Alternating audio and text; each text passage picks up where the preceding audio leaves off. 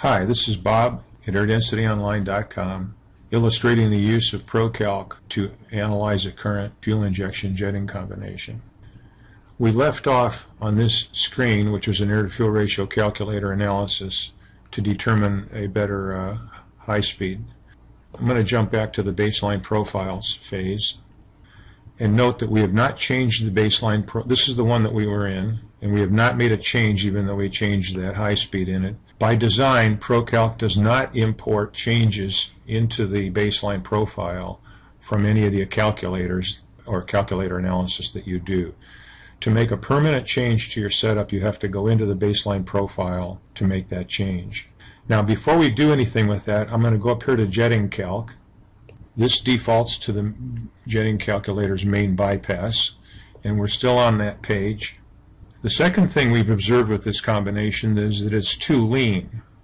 Well, this shows up here. The air-to-fuel ratio from the baseline profile is 4.36.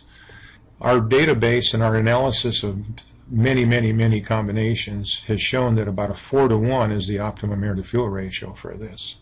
So I'm going to put in 4-to-1 in this point.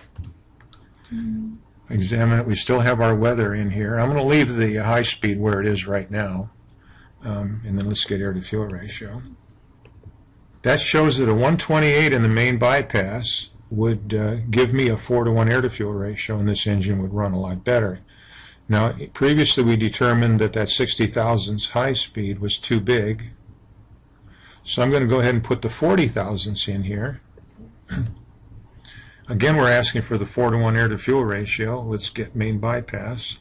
So with a 40 thousandths high speed, we'd need a 136 in the main.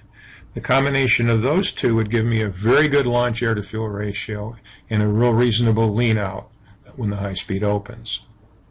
Thank you for your time.